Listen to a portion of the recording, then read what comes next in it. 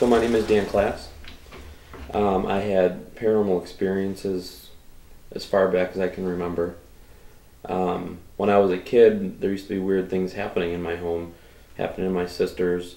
We'd come home and my sister would have all of her stuffed animals neatly placed on her bed. She was anal about it. She would always make sure all the animals were on her bed, nice and neat, before we left. And we would come home and there'd be stuffed animal in the middle of the floor. Just little things like that. I would come, like my parents were away. I had failed a class and I was forced to stay home and stay at my friend's house a few doors down. And we were playing G.I. Joe guys out in the sand. We wanted to go into my house to get some of my toys.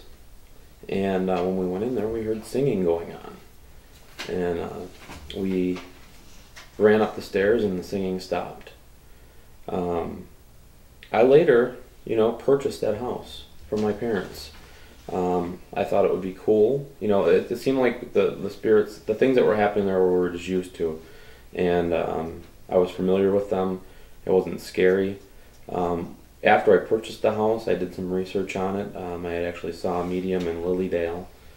And she had said there was 2 children's spirits living in my house before I even said anything about me. And kind of just the medium said that they were attached to something in the house, and I didn't even know what it was until later. But down in the basement, my dad had some original garage door panels that were hanging up, and on the garage door panels there was a picture of a little boy and a little girl from the original house. And I feel like that's what they're attached to, and I actually have those in my house to this day. I later found out that 2 children from the original owners of this house had passed away from cystic fibrosis when I went back and researched the house. So I've had crayon drawings done on the ceiling. We've left and come home. There's a crayon sitting in the middle of the floor, and there's little drawings on the ceiling.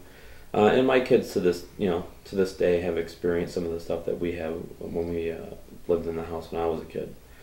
So that's what got me interested in it.